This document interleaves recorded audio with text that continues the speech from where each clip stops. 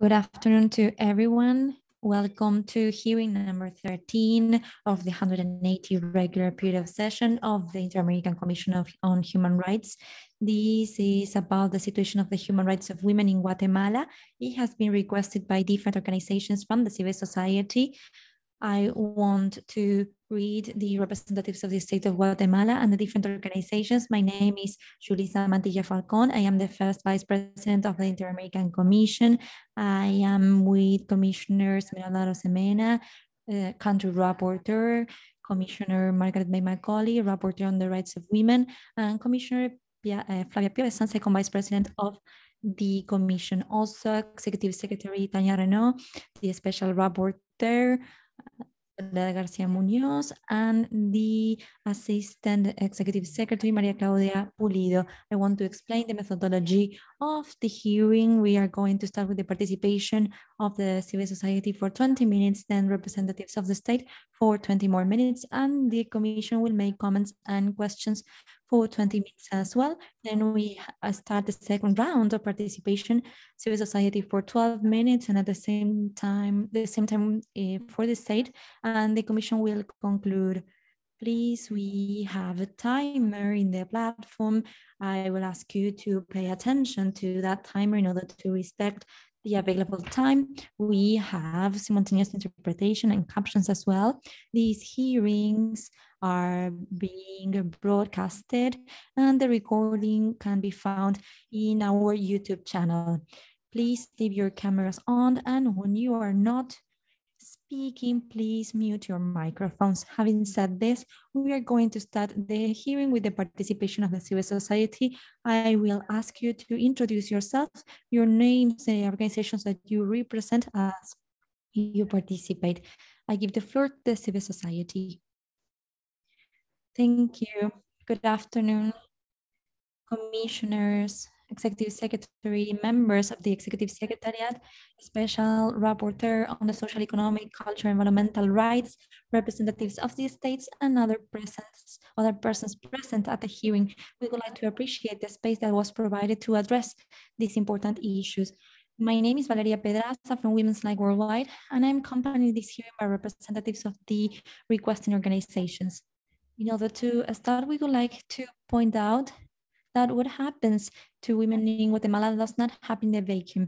To understand our situation, it's important to recapitulate some events that occurred in recent years that make the Guatemalan context very complex and increasingly restrictive for the respect and guarantee of human rights. To begin with, it should be noted that the last two governments have implemented a systematic agenda to weaken the institutional framework of the state with the aim of eliminating any opposition or counterweight to its actions and interests. Some examples that illustrate this statement are the decision of the government of Jimmy Morales not to renew the mandate of the International Commission Against Impunity in Guatemala, CICIG, which paralyzed the investigation for acts of corruption and impunity.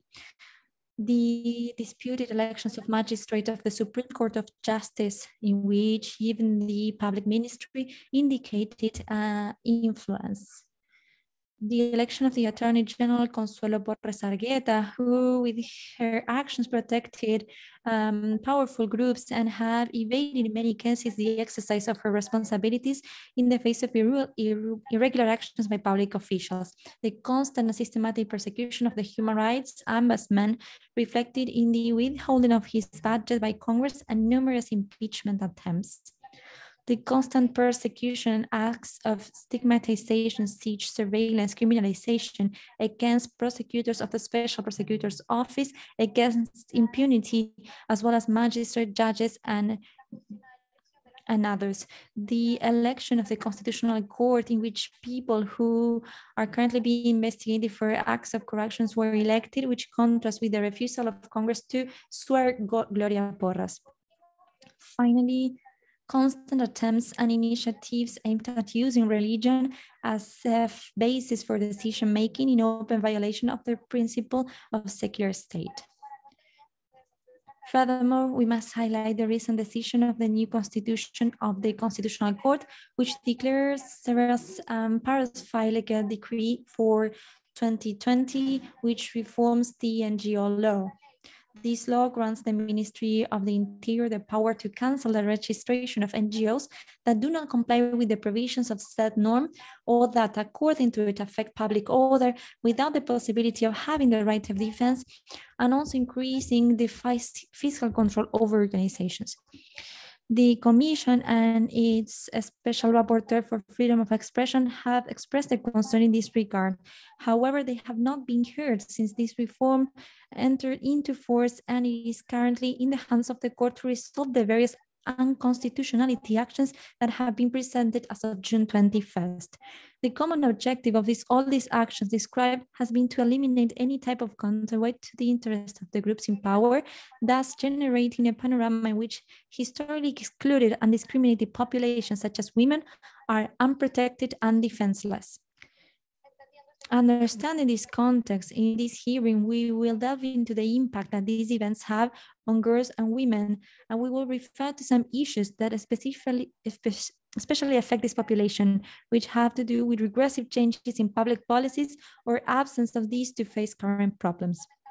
Unfortunately, these weaknesses that we'll point out are not isolated and rather are derived from a vision of the state that intends to continue giving women a secondary role loaded with stereotypes, justifying the discrimination and violence they suffer.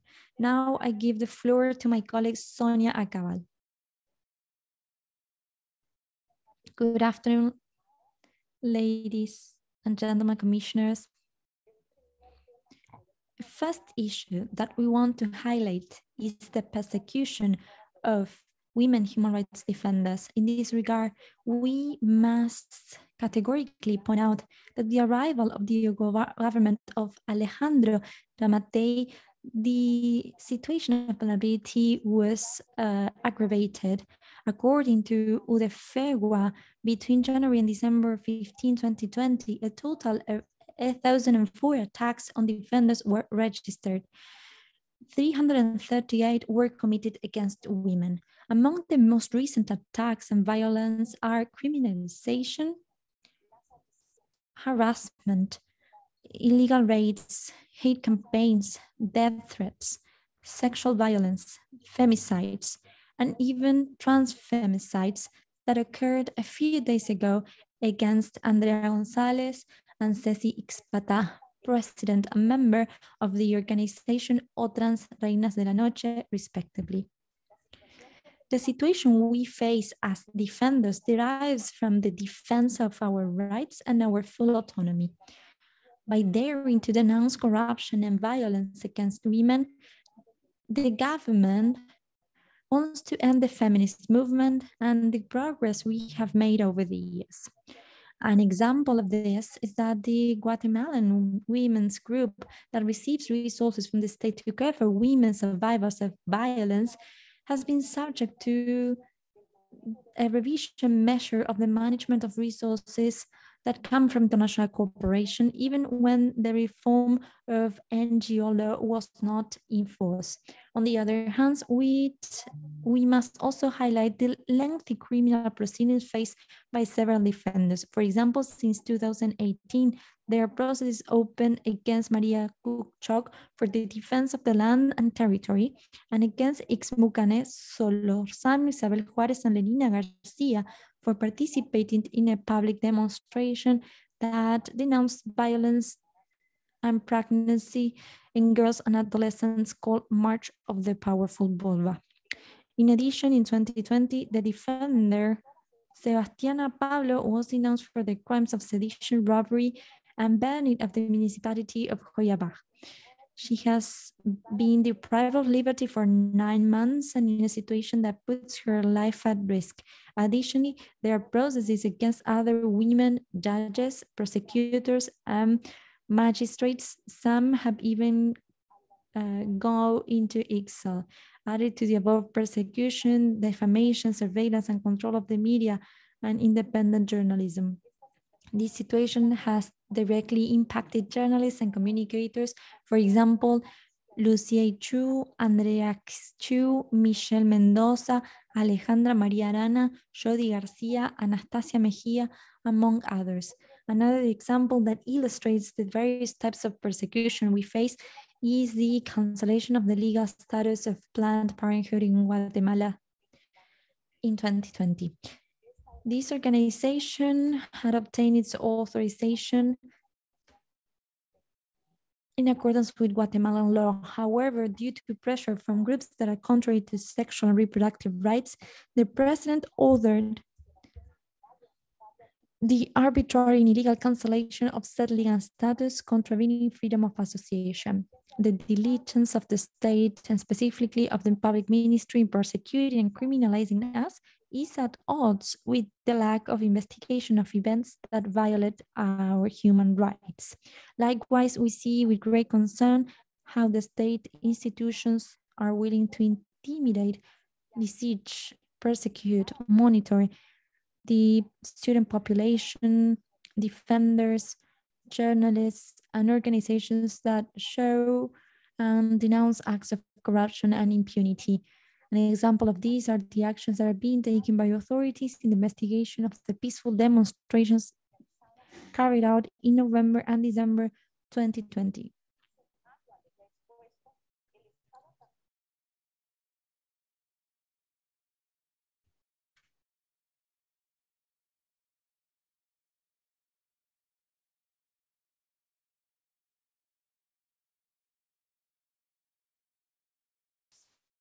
The state institutions in charge of protecting women's rights. Before taking office, the current president of Guatemala made public his intention to close the Presidential Secretariat for Women Supreme, a purpose that was materialized in the first months of his government by delaying the appointment of the head of the Secretariat and not hiring suitable personnel, which was another fact. The absence of leadership, coordination, and advice in SEPREM has kept policies and plans aimed at favoring women in a slumber. Although a few days ago, the head of the Presidential Secretariat for Women was appointed thanks to the insistence of women's organizations. Today, we would like to reiterate and request that the President support with resources and political will the actions that Dr. Ana Leticia Aguilar carried out to strengthen this secretariat. And we would like to take this opportunity to congratulate this appointment. Another issue that we would like to point out is that the few efforts that had been made to recover and strengthen the National Coordinator for the Prevention of Intra-Family Violence Against Women, CONAPREVI, it was stopped. They put a stop to it in 2012 and was reopened in 2016, but without any conditions or budget to fulfill its mandate. With the ineffectiveness of CONAPREVI, the effective implementation of the National Plan for the Prevention and Eradication of Violence Against Women, PLANOVI 2020-2029, is put at risk. This weakening condemns thousands of girls and adolescents of this and future generations to live at the risk of suffering violence and hinders the country's ability to comply with international commitments regarding the eradication of violence against women. Another example is the weakening of the Comprehensive Support Centers for Women Survivors of Violence, CAIMUS, which currently do not have the funds that the state should grant them for their proper functioning. These places are part of the comprehensive care for women who have survived acts of violence, their sons and daughters, and are coordinated by women's organizations. There are currently 12 CAIMUS at a national level, but to date there are not enough resources. Although there is a budget in favor of the Guatemalan women's group, for 4 CAIMUS, these resources have been delivered late or not delivered at all. For the rest of the CAIMUS, there is no assigned budget, and this affects thousands of women who suffer from violence. In addition to this, they have wanted to remove the budget allocation that was assigned to the Guatemalan women's group, and a minimum budget has been disputed it was very little, and it is under dispute between the organizations instead of increasing the actual allocation. So what this shows is that guaranteeing the right of women to live free from violence is not a priority.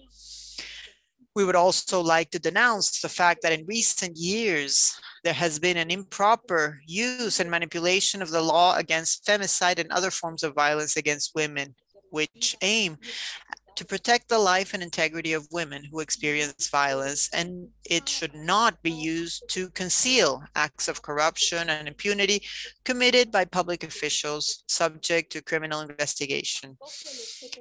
The purpose of this law is not to obstruct the exercise of journalism or freedom of the press. The state is responsible for ensuring the strict compliance with the law against femicides in the terms established in the Convention of Belém do Pará. I would like to give the floor to my partner, Dinora Hill. Good afternoon, commissioners. I am here representing the multidisciplinary group for reproductive laws and the intersectoral group for sexual and reproductive rights. We would like to mention that regressive public policies that have been promoted by the government and that impact our rights include three relevant cases. First one is Initiative 5272 called Law for the Protection of Life and Family, which seeks to classify abortion as a crime, the natural death of the embryo at any stage of the pregnancy. It seeks to toughen penalties for the crime of abortion, prohibit all educational policies or programs related to sexual diversity, gender ideology, and sexual freedom. This initiative has not been approved by Congress, but there is a risk that it will be put back on the agenda for approval. The public policy for the protection of life and the institutional nature of family, which was announced this year and whose drafting will be in charge of a temporary technical committee created by Government Agreement 45/2021, without the organizations of society having any access to the information regarding what this policy is about, and we have not been allowed to join the committee. Due to this lack of transparency and considering the previous prior history, we are against the creation of the technical committee and the drafting of this public policy, as we consider that the state must comply with international standards on human rights and implement the policies and the laws that exist. Thirdly, we would like to mention that on May 31st, the congressmen of the Permanent Commission, together with the official party, presented the initiative 5915, Freedom of Religion and Belief. In this one, they sought to grant this freedom of conscience and strengthen the barriers against education, against sexual education, so that parents can oppose to their children receiving sexual education.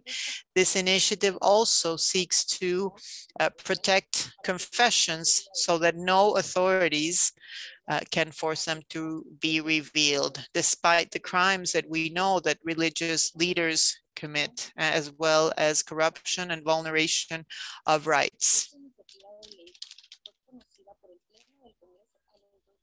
This was known in Congress after 2 days, so this shows the priority that is given to this type of initiative in detriment of the rights of women.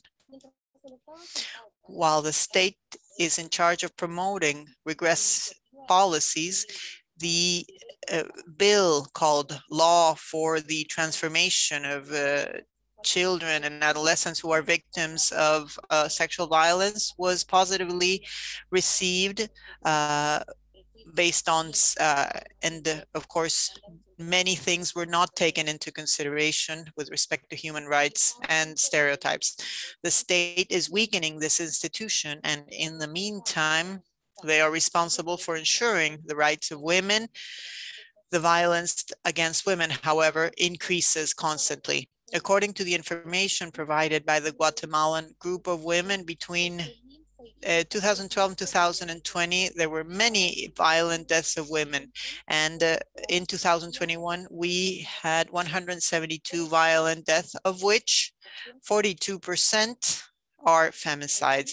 Additionally, restrictions to access legal and safe abortion, according to the Guttmacher Institute in its 2006 study, continue to cause more than 65,000 induced abortions in Guatemala, which puts the lives and health of women at serious risk, especially those of girls and adolescents facing unwanted pregnancies as a result of sexual violence. Unfortunately, there are no updated figures on the number of abortions in Guatemala, nor are there measures that have been taken to allow us to affirm that the situation has improved. Only last year, 50,354 pregnancies were reported in girls and adolescents between the ages of 10 and 17. This, despite the fact that according to the criminal code, carnal access by any means with a minor under 14 years of age is classified as rape. This number of cases does not correspond to the number of investigations carried out by the public ministry for crimes of sexual violence. Overall, we can affirm that the current Guatemalan government responds to the mandates of religious organizations that have a discourse that speak publicly against feminism and women's rights. Even the president of the republic himself has participated in various meetings and has promised not to endorse organizations that, in his view, go against life. This has, as a consequence, a reduction in the participation forums available for women's organizations in Guatemala. Additionally, the government's alliances with these associations violate the secular nature of the state, since government representatives participate in their capacity as public officials and have even signed institutional letters of collaboration with these groups. Statements made by public officials in the framework of these types of events contribute to discriminating and stigmatizing feminism and the LGBTQ+ community. Unfortunately, several of the events described are not new to the Commission. In a thematic hearing held in 2016, women's organizations denounced several of these events. However, the situation for women has not improved and, on the contrary, has worsened. Because of this situation and despite the risks that we face, we are here today because we have the legitimate right to defend our work and because Guatemalan women need us. Thank you very much. Thank you very much to the civil society. I would like to give the floor to the representative of the state, also 20 minutes, please. Thank you very much.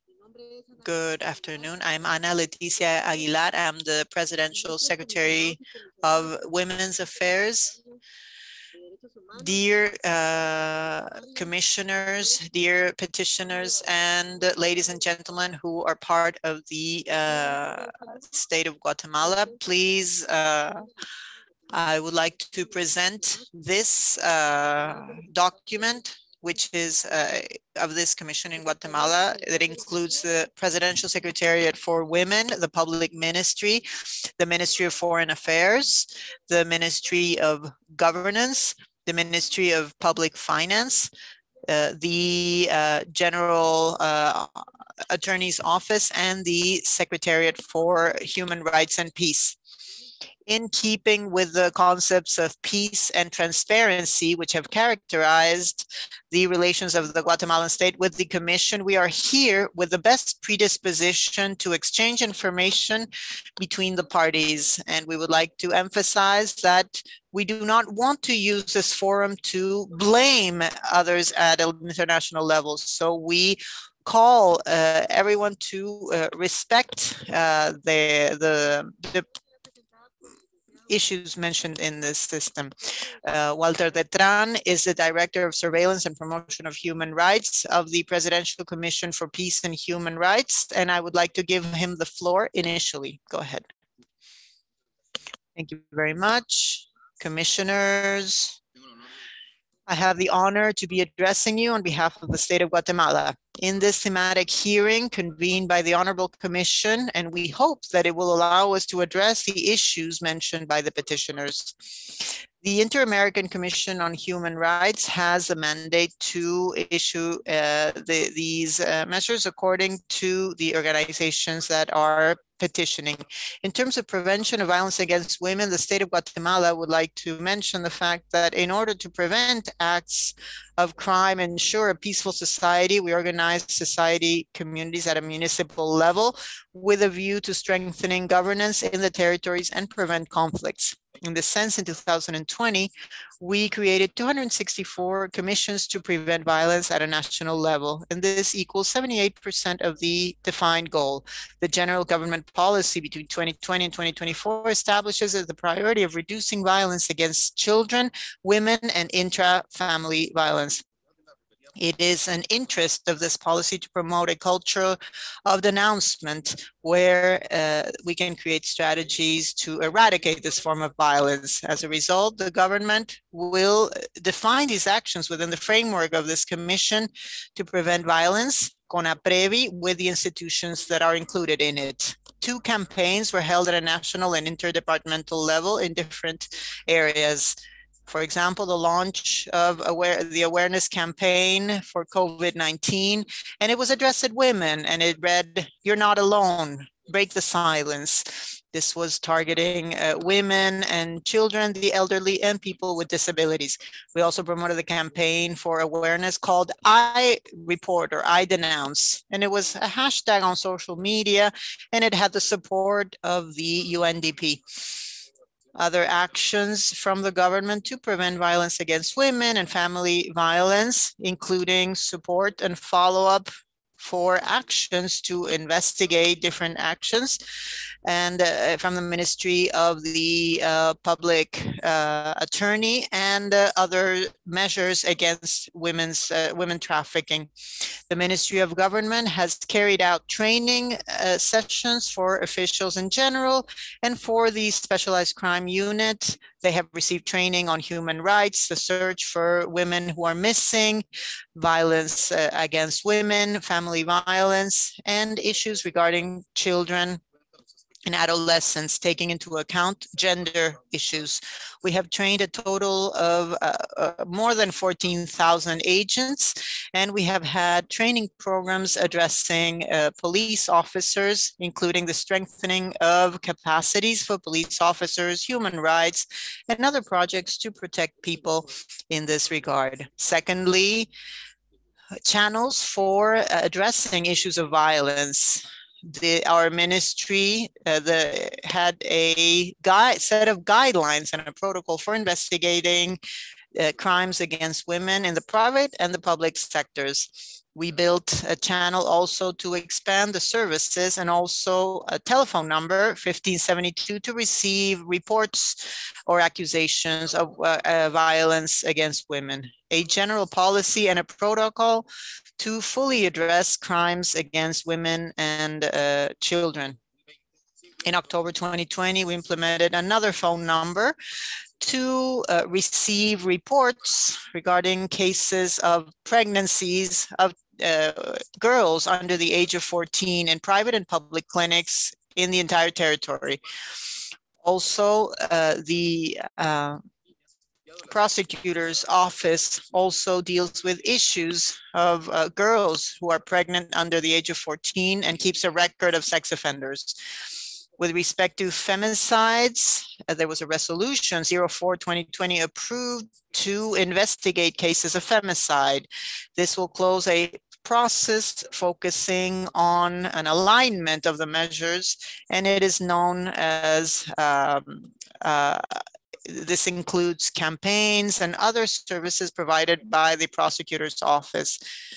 There is an observatory for women that includes statistics work and a web portal, ayuda.gt, which describes assistance services for women, and a digital channel called Yo Denuncio, I Denounce, for these types of crimes.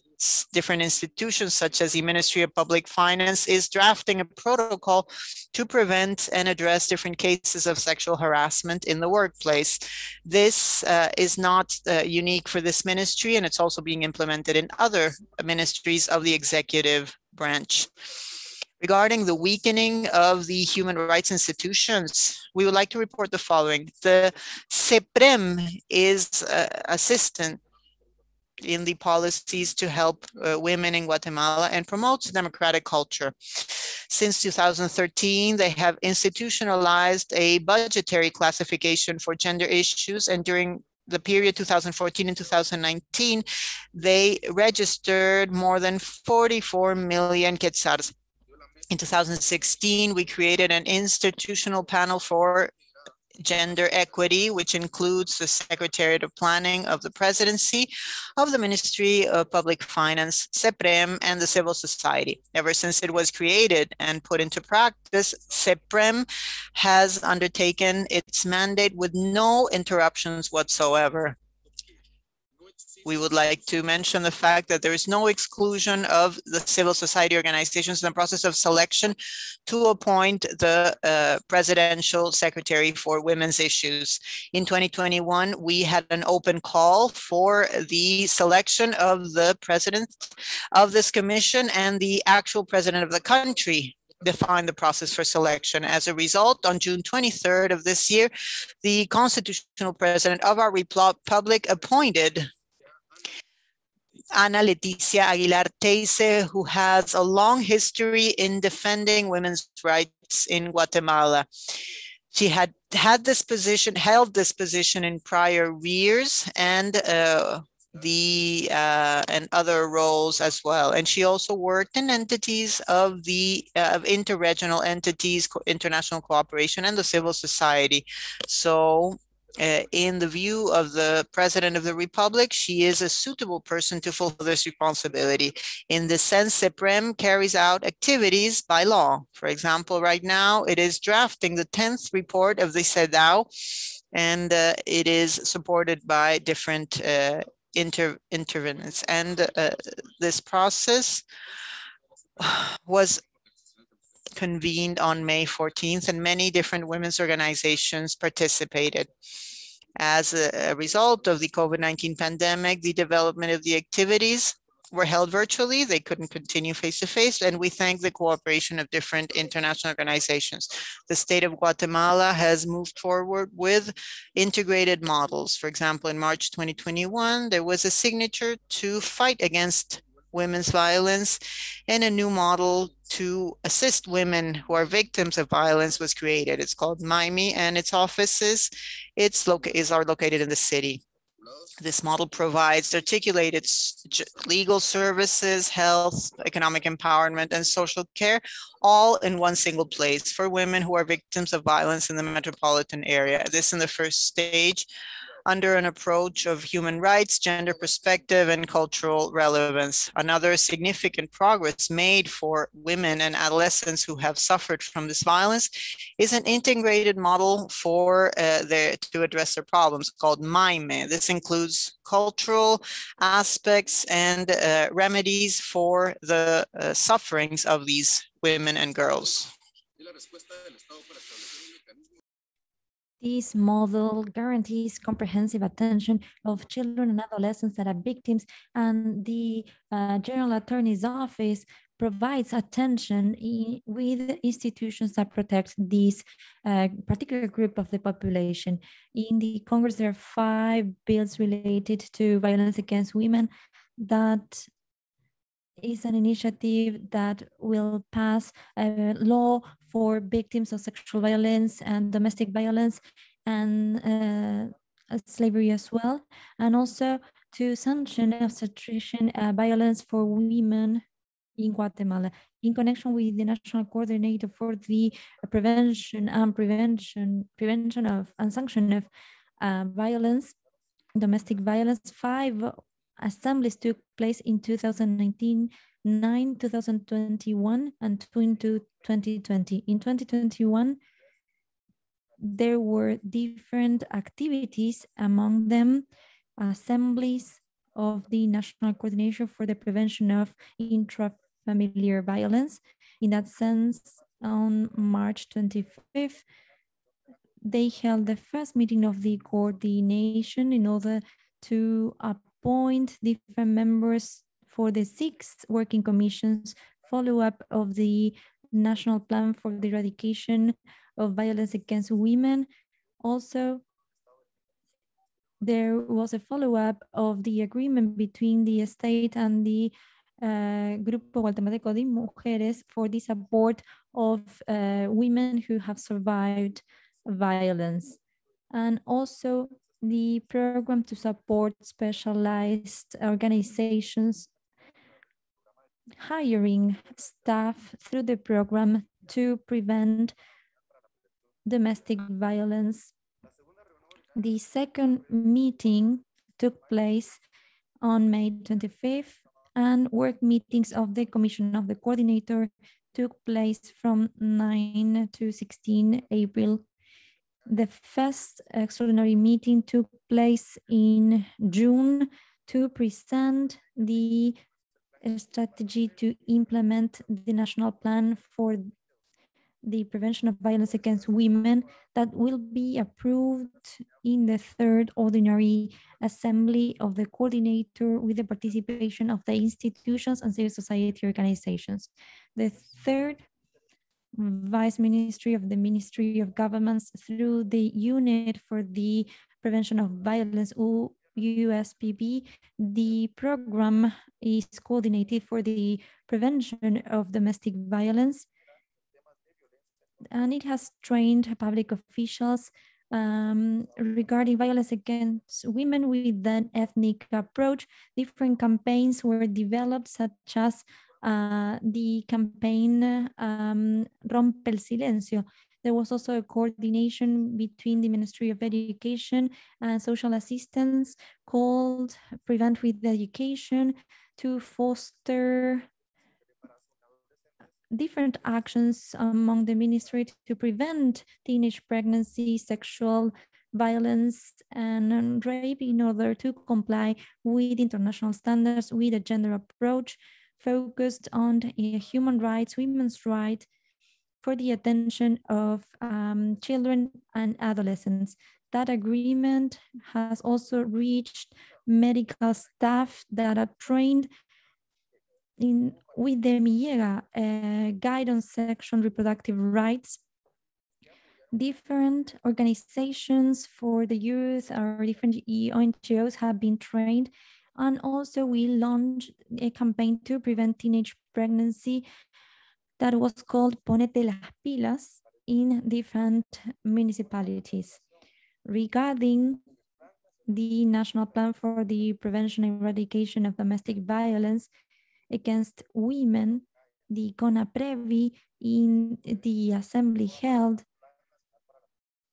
launched the plan for the prevention and eradication of violence against women for a 10-year period from 2020 to, and that is a plan designed by the government of Guatemala to comply with international duties regarding human rights to guarantee women a life free of violence, that was elaborated with the Secretariat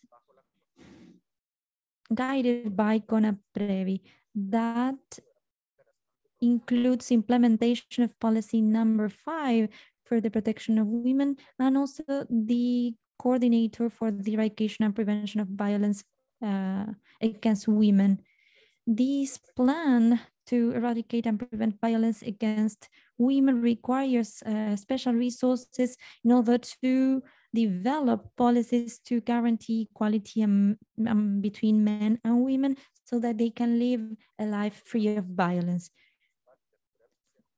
This will adjust to the strategic guidelines of the plan in a period of 10 years that has to do with a strategy to implement a plan for the eradication and prevention of violence against women 2020-2029 that is being validated, and progresses made are the following.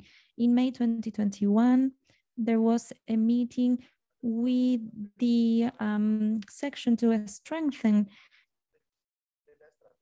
the technical guidelines of the strategy for national commitments. Also, there was a meeting to strengthen methodology, the elaboration of the implementation of strategy 2020-2029, in June 2021, the socialization of the preliminary version of the implementation of the plan, including methodology elements. And June 29, 2021, an extraordinary meeting to approve the strategy to implement the 2020-29 plan. There are 11 centers to provide support to victims, women victims of violence. The Commission of Advisory for the Prevention of Violence, of Domestic Violence, will approve the tool to elect the specialized organizations.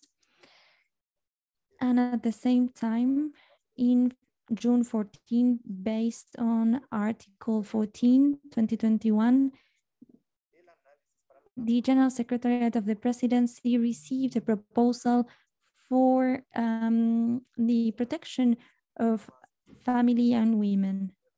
That is very important for the decision-making process in order to develop strategic actions to benefit girls.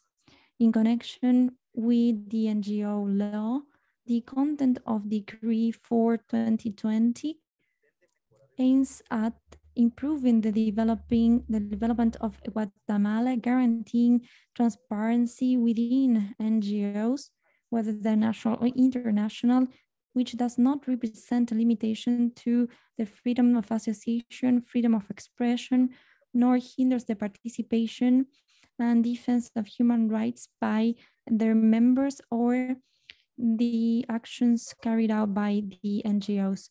The state of Guatemala is available to continue having fruitful dialogues with the Commission and civil society organizations.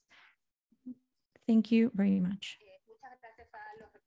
Thank you to the representatives of the state. Now we will start with the participation of the Commission. I will ask Country Rapporteur, Commissioner Arsemena, whether she has any questions. Thank you, Commissioner President. I want to greet all the representatives of the different organizations.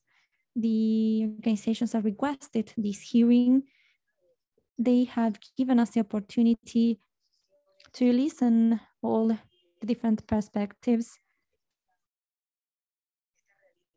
that tell us about the reality of the situation of women and the protection of the rights with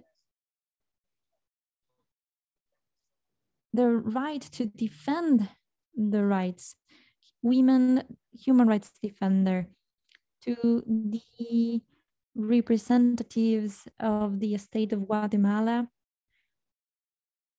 We also want to acknowledge the information provided that is quite vast and based on the contrast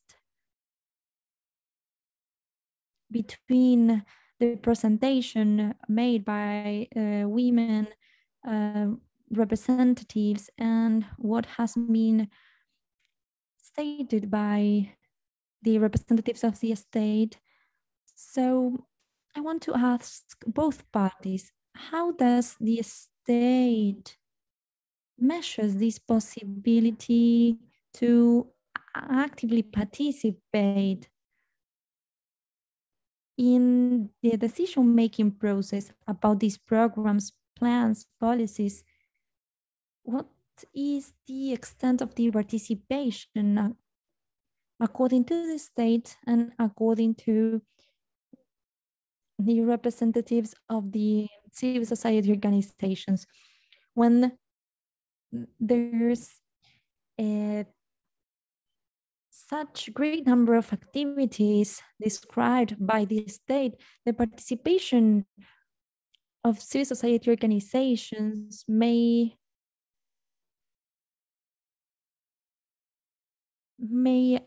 explain what this really means. Secondly, regarding the policy that has been described for the life and the institutionality of the family, the protection of the life and institutionality of families. I go back to the previous question. How do civil society organizations participate in these policies? Does it have a coherent approach with a gender perspective? What truly represents the protection to life? And thirdly, I would like to know whether the state of Guatemala has detailed figures regarding the number of girls that were forced to carry their pregnancy or a forced maternity, and what it represents for the life of that girl. And I like the name you gave, Ponete las pilas. I like that name. Do you know how they can fight against this? Through training, education. The number of pregnancies, of sexual violence cases, of rape, even within their own environment, the investigation of these events, having these figures is very important because it shows the importance of an intensive program regarding the education, sexual education. We need to train girls and boys, adolescents, regarding sexuality as part of their development. We all go through that. So, in order to talk about protection of life, I would like to point out that childhood with sexual violence data point out to girls under 14 years of age. And if there's violence, the category of sexual violence as well. That's all, Commissioner President. Thank you, Commissioner. I will now give the floor to Commissioner Margaret May Macaulay, Rapporteur on the Rights of Women. Thank you, Madam President, and good afternoon to everyone, both from civil society who requested this session and the representatives of the state, and of course, all those from the Commission who are assisting us. Madam President, I will make some comments, maybe ask some questions in relation to both my rapporteurships. I wanted to ask, there was mentioned, there's so much that one heard. And my first impression is that there's a clear divergence between the civil society's account and the state. There are certain instances where the state and the civil society converge in relation to certain mechanisms or agencies or institutions. The state, but very few. Most of the time, there seems to be a divergence. And there's such a large number of actions and laws and policies and so on that the state mentioned, that it is impossible to keep them fully in mind. But I was struck by the mechanisms of telephonic reporting, which was mentioned by the state. And my question in that regard is, could the state tell us how effective those have been since they were established? And can they give us specific numbers of calls which they've received, making reports on domestic violence and violence against women, and also in relation to girls who are violated sexually in that regard? If we can have numbers, because they as a commission, we need specifics, and generalization doesn't really help us to work effectively on our mandates. And I also wanted to ask the state to, on my rapporteurship of Afro-descendant rights and against racial discrimination, is racism, is to inform us about the situation of Afro-descendant women and girls in Guatemala, and the numbers of violence suffered, the numbers of those who suffer violence, sexual, physical, psychological, and what both girls and women, and what happens in relation to complaints made by them. And also I wanted to ask, in relation to those who suffer domestic violence, how many shelters are there within the state for keeping the women victims and their children safe from the perpetrators? And what actions does the state take against the perpetrators of such violence? And to give us numbers as well. I also would be very grateful if we can have, and of course civil society can assist in this regard about specifics, to whether we can have numbers about the investigation and successful prosecution against perpetrators of sexual violence against women, men, and transsex peoples. And both Afro-descendants and non-Afro-descendants, the indigenous community and others in the state. If we can have specifics about those as well, because we do need specific figures. And these are because we are concerned about the issue of impunity in relation to perpetrators of violence against women and girls and adolescents. So we would like specific numbers of prosecutions, and those that failed and those that were successful, and if they failed, why they failed. And I think I would end there, Madam President. Thank you. Thank you very much, Commissioner. I would like to give the floor to the person representing the LGBT community. Thank you very much, Madam President. And First Vice President, I would like to also greet all the organizations of the civil society who are present here, and also the diverse representation of the state. I have 3 questions. The first one has to do with Decree 4/2020.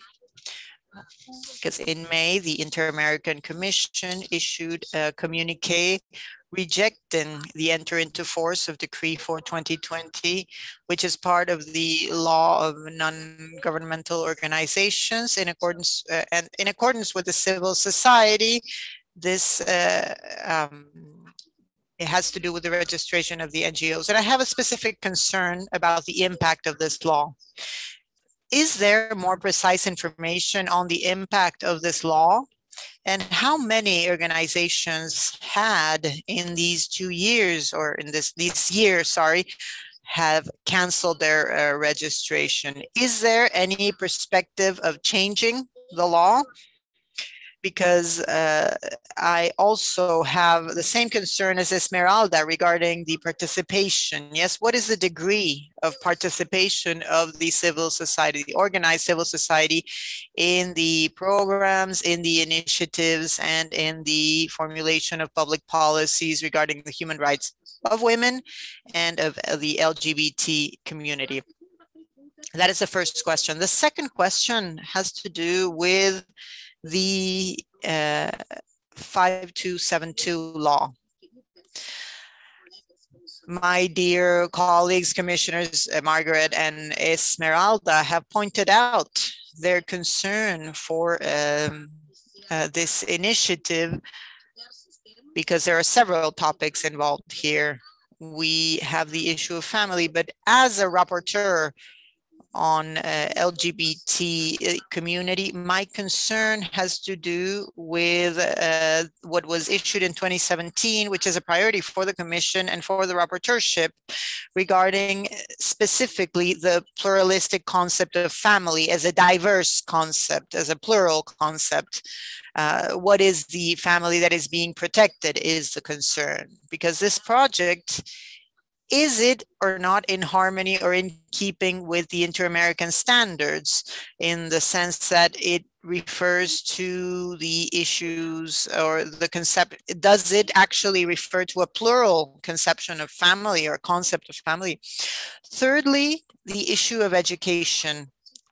At the rapporteurship, we are promoting a fourth thematic report on cultural changes, the protection of, and including the protection of the LGBTQ plus community.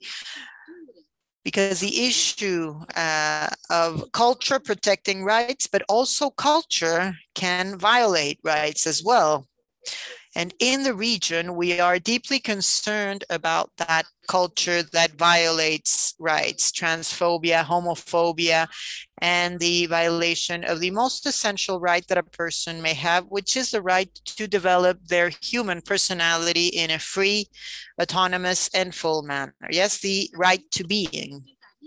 So in this sense, I would like to know, because I took note of all the information that was mentioned, especially regarding the rights of women, prevention programs, programs to fight against violence, but I would like to also have more information, especially with respect to trans women, to LGBTI women, the regulatory framework for protection, for their protection, and the fight against discrimination based on sexual identity and gender,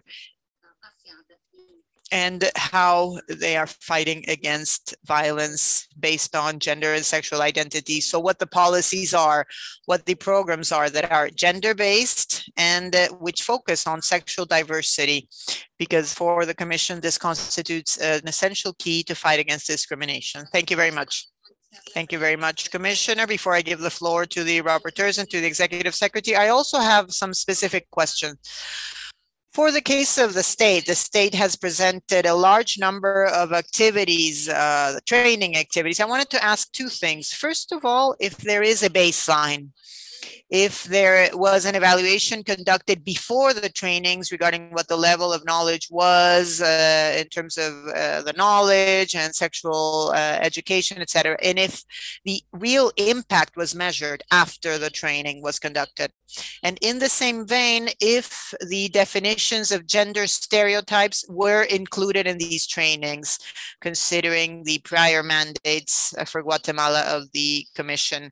And regarding the civil society, this law for remediation for women who have been subject to this form of violence, you said that it hadn't been fully implemented because of gender stereotypes. Can you elaborate? And maybe can the state explain what is really happening with the implementation of the law? I would like to ask the Executive Secretary, Taina Ramos, if she has any questions. Yes, I do have a question. Go ahead. Thank you very much to the State Representation of Guatemala for all the information. And thank you very much to our friends from the civil society for painting such a specific picture. I would like to ask a question to Mayra Dinora. Myra, you spoke about 172 violent deaths of women between January and June 2021, out of which 42% can be registered as femicides. I would like to know if these are official numbers and if you base this information on official numbers, and also ask the state of Guatemala if they have official numbers regarding violence against women, specifically femicides. And a second question for the state as well. The representative of the state mentioned a budget with a gender approach, which have specific classifications. And in that regard, I would like to know whether this budget is labeled as women's issues, or it's a budget labeled as gender sensitive or differentiated policies for men and women, for members of the LGBT community. How is it perceived from the state of Guatemala? How does a gender-based budget work in Guatemala? How is it perceived? And finally, I would like to ask the representative of the states regarding the commissions for the prevention of violence. He emphasized specifically on the digital platform called Yo Denuncio, I Denounce, and the sex offenders registry. But I would like to know whether you have specific actions for the prevention of violence. Thank you very much, Madam President. Thank you very much, Madam Executive Secretary. I would like to ask Maria Claudia Purido if she has any questions or comments. Yes, thank you. First of all, I would like to say hello to everyone and just mention the fact that the Commission has followed up on this issue very closely regarding the situation of women in Guatemala, and particularly they have had a series of discussions with the state of Guatemala in order to move forward with the possibility of a visit, a promotional visit focusing on the promotion of standards, particularly those established by the report of the Commission regarding violence against women, children, and adolescents. Having heard the voices of women who have presented a situation that is so serious and so delicate during this hearing, and at the same time, all of the information presented by the state, I think it would be very favorable, this environment would be very favorable to consider the possibility of this visit, this promotional visit that could allow for the continuation of this dialogue, maybe virtual, because we know that we still don't have the possibility of doing this face-to-face, but in this way, we could refer and address the state through formal notes, etc. So I would like to just reiterate the fact that we are still interested in that type of visit, and we believe that this would be a very important possibility. Thank you, Madam President, and thank you all. I would like to give the floor to Soledad Garcia, and then move on. Soledad, go ahead. Just very briefly, I think everything has been said and asked, but I would like to thank every participant. And regarding the initiative 5272, I think that at the end, the state mentioned that they had conducted a technical evaluation of this project. If you could share that evaluation with us, it would be very good for the Commission and the mandate, because it has to do with other rights to health and reproductive health, among others. The Commissioner asked about what concept of family and the concept of life, I think. Where is the life of women? Where does the life of women come into play into all of this? And then I asked the petitioners of the hearings mention gender biology. I know this is being used in Guatemala, but I think it's good to mention that the Commission, as has happened with Redesca as well, with many communiques, we see that concept with great concern, because we consider that gender perspective is necessary to protect adequately the human rights. So I think that just mention that gender biology is a term that is of concern to the Commission. Civil society, 12 minutes, go ahead. Thank you very much, Madam Commissioners.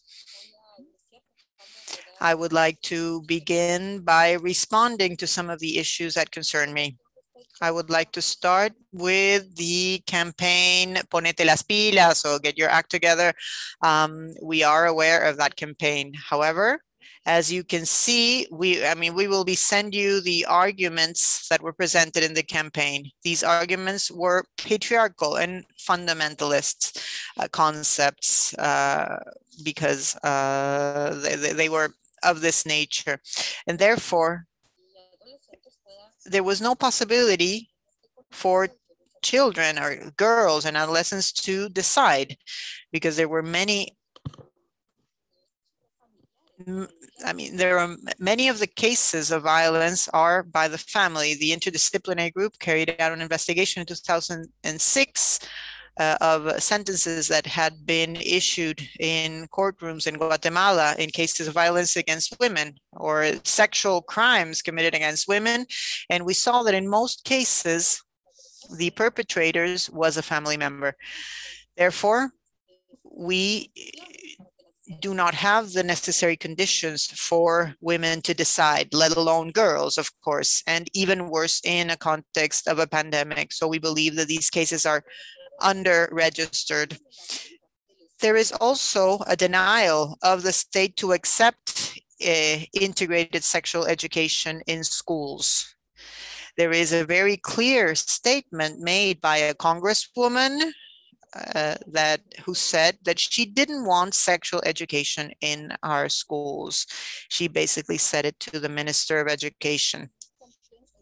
We also must clarify the fact that for that law of remediation that was mentioned, the problem here was that it had an unfavorable ruling by the commission, and therefore it wasn't approved and will not be approved because the Congress from the beginning said no.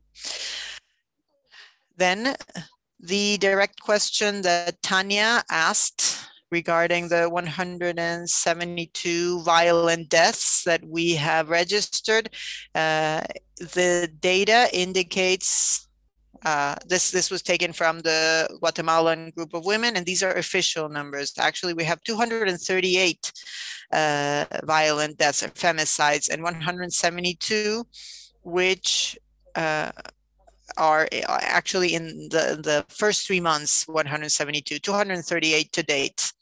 I would also like to talk about the NGO Act.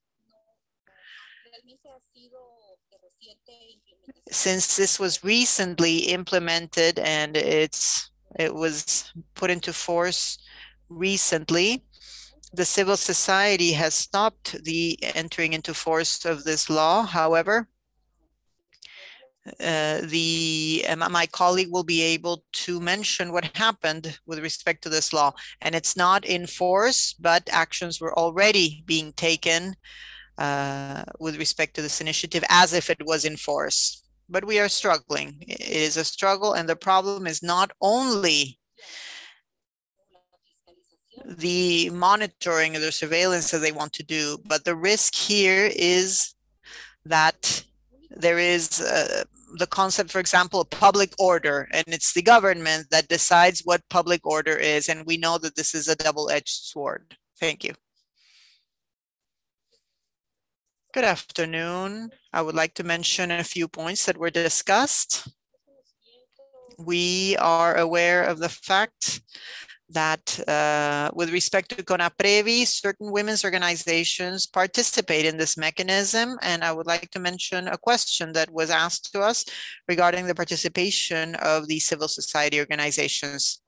We have verified that when our participation is there, when our proposals are taken into account, and when we participate in the exercise of our citizenship, processes move forward. However, this has not been the case in many of the processes that have taken place.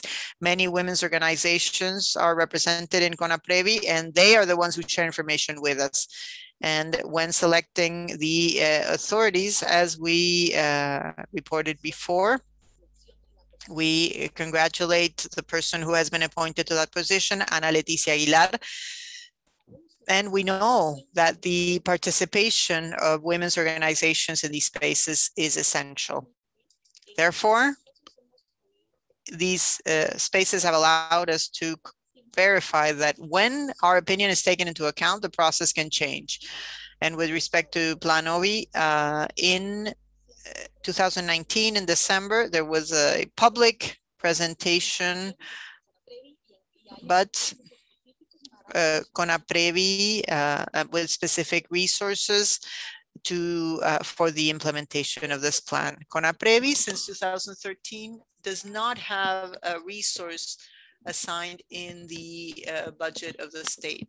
And so in this sense, it is important to point out that for Planovi to work, it must have resources assigned by each institution in order to carry out coordinated and strategic measures. It is also important to mention that all actions that are carried out, including integrated care models, which are integrated at all times, must be part of an integrated framework.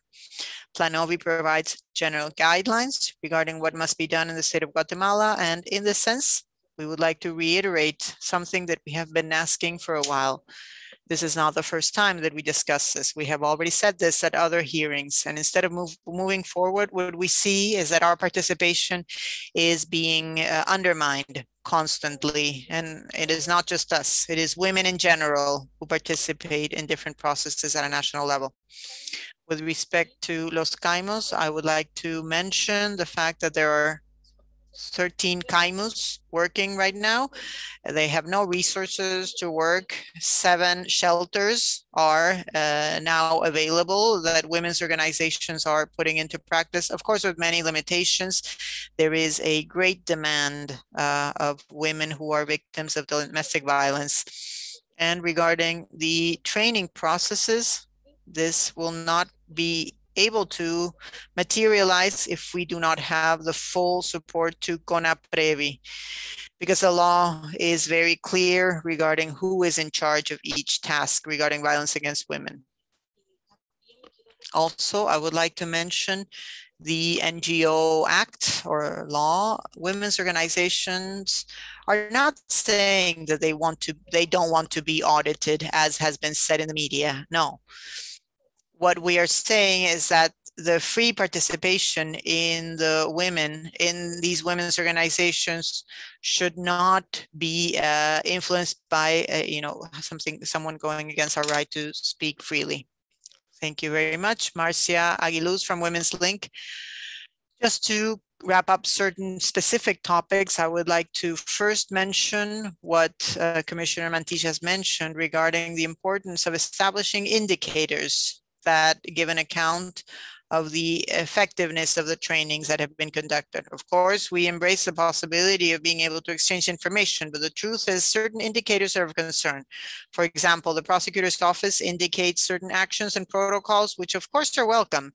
But the last piece of information that we have from CICIG regarding impunity, regarding violence against women, speaks about a level of impunity that reaches 97.4%. So it must be very clear in order to know how these actions translate into adequate implementations, which actually protects the rights of women and little girls. Another question that Commissioner Esmeralda Arizomena mentioned regarding violence, sexual violence. In our presentation, we mentioned that there are 50,354 cases of violence only in 2020. So these numbers are alarming, and not just this, they don't even match the investigations that are being conducted. And a third point is the policy for family and life. Based on the information that we have, this policy is being based on extremist thoughts, religious thoughts. Even the President of the Republic has spoken about, this issue of protecting life, and of course, the issue of gender diversity. Yes, we do not believe that there is gender ideology, but it is unfortunately language that is being used by many, gender ideology. This is an issue of concern. And the fact that it was a technical committee created, but this technical committee does not include the organizations and the women who defend the rights of other women. So law 5272, if this will translate into these law for the family and for life, will surely go against the rights of women and girls. So open up the participation. That is our request. Include us in the discussions and the negotiations. I believe that the executive secretary has said something very important. We should promote a visit by the commission, and we are open to dialogue. We embrace, of course, and congratulate the state for appointing Ms. Aguilar, because she is very committed to the rights of women. And I hope this is the starting point of a new negotiation, a new dialogue, where we can, for example, work on the CAIMUS, these associations, and ensure that they receive the budget that they need. Certain public officials have spoken against, feminism, and they speak about these issues in a certain way. And we must ensure the implementation of the law, the femicide law, because right now it is being used to prevent acts of corruption, but in a very inadequate manner. So we must have some form of dialogue so that the Guatemalan state can actually issue these policies to improve the lives of women and girls. Right now, we have seen the opposite, but we are more than willing to engage in dialogue, and the space that the Commission has provided us can be used to ensure this type of dialogue. The visit is a very good idea, and the state maybe can define some opportunity where you can have a private state for organizations to clearly mention these topics. I think this would be something that would be very important, and to make it clear to the state that our intention is to help, that we have experience, we have the knowledge, and we have the willingness to help the state to ensure that the rights of women and girls are respected. But we need the participation and the willingness of the state. Thank you very much. Thank you. I will now give the floor to the state for 12 minutes as well. Thank you, Madam President. I'm going to try to provide some information about, I can share with you right now. There's some information you're requesting that will require us to go back to the institutions to gather that information so that we can send it to you. That's why we will ask you to have that possibility of sending that information later. Thank you. I could like to take into account what the civil society member just mentioned in order to request. The state of Guatemala faces many challenges, and we all agree on that. Many challenges that are related to processes of governance creation, organization, to face public policy management to favor and guarantee the rights of women, but also of all sectors of society. Those challenges, to a large extent, from a technical point of view, have to do with many vacuum spaces in terms of timely information, effective information, national systems of information that provide data, figures to fully comprehend the situation of women in different areas. But in terms of violence against women, there's a national system of information about violence against women that makes a great effort in order to gather, compile this information. But we have a huge challenge because the plan that we have mentioned establishes a diagnosis that is quite extensive about those challenges faced by the state of Guatemala in order to guarantee timely information and figures that allow us to define institutional priorities for our for the focus of our attention. We work with figures that are not necessarily part of that national system. They are not official figures because we have problems gathering information and we have huge challenges ahead that are related to different factors that impact on our capacity. Thus, regarding figures, we will have to make greater effort to satisfy your demands. Regarding the participation of women, how they participate in the different spaces, decision-making spaces within the state, I want to say that the state is organized. As you know, it has a robust legal framework of public policies that guide the guidelines, the priorities of the public management or public policies. However, this is not necessarily developed or translated into action for the creation of mechanism to create spaces of dialogue with the different sectors of the civil society. However, there are mechanisms, formal and official mechanisms such as CONATEVI, that is a space that comes with the participation of all the state institutions that are related to violence against women, and women participate in the CONAPREVI, and that is the space for them to present their opinion, their perspectives, their proposals. That depends on many factors that related to many aspects, and the political will of all the officials that participate in the public sector of being open and keep this dialogue with women organizations.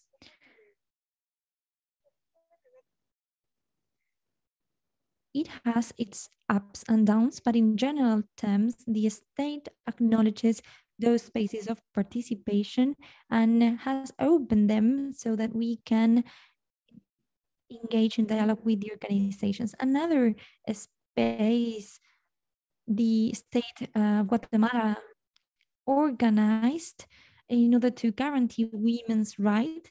This National Council is a law in the country after peace accords were signed to enable the participation of civil society organizations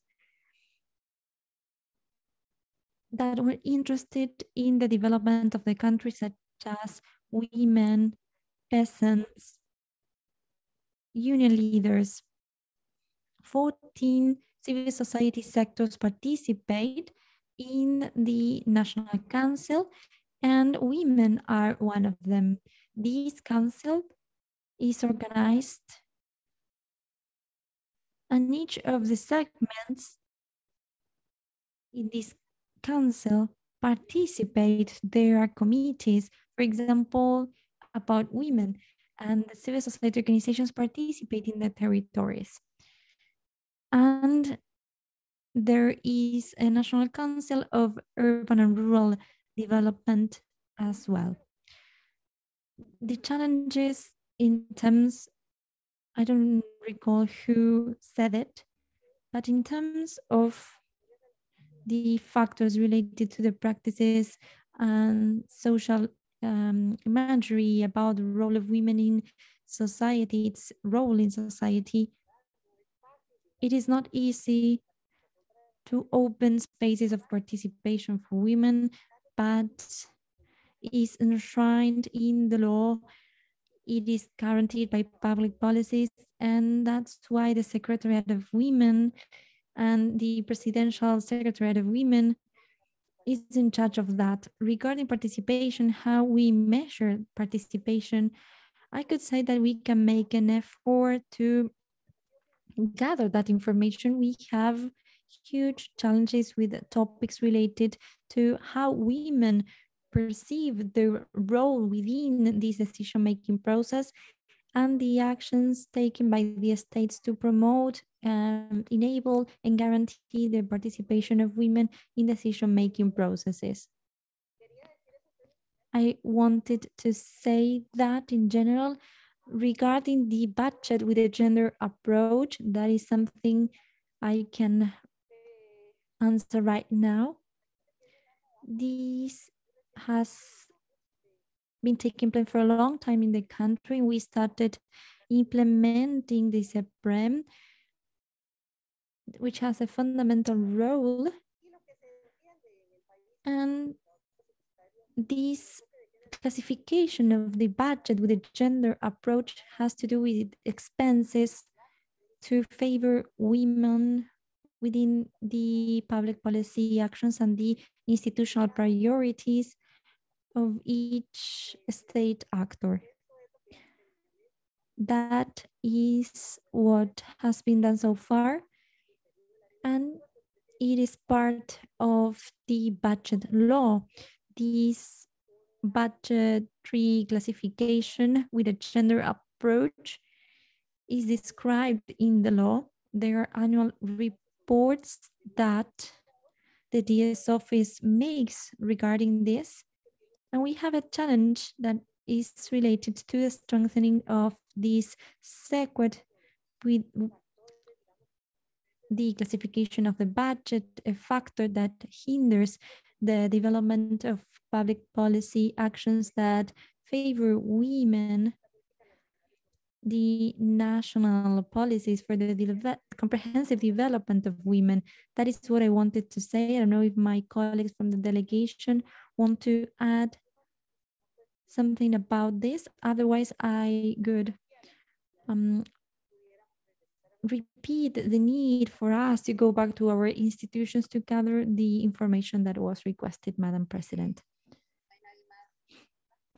If the state has concluded, we are going to conclude the hearing.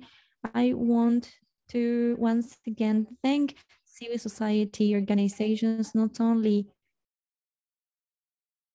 because they have participated here in the hearing, but because of the continuous work they carry out. Also to the state, the acknowledgement of this need to transform the Convention Belém do Pará includes among the duties of the state the transformation of social educational situations that ensure that perpetrate the role of subordination of women. That is very important. Also, the Secretary of the Monitoring Section about the visit, I think that we can organize that, and also to foster that dialogue between the state and the civil society. As I have said, if there is further information, for example, Margaret mentioned Afro-descendants, all the information that was requested, if you could send it, we would appreciate that. And also the monitoring section of the Commission supports the development of inter-American standards, those standards that already exist. The Commission understands the situation in that sense. We are aware of all the standards as Commissioner Piovesan mentioned, but also the consultative measure of the court regarding principle of non-discrimination.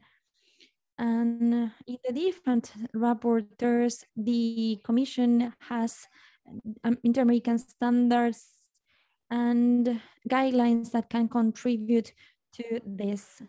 I want to conclude this hearing by restating that it's been a pleasure for us, for the Commission, for the members of the Executive Secretariat. And I want to say that it's the first time in history that the Commission has a board made up by women, also a women executive secretary, and we should not forget that. Thank you.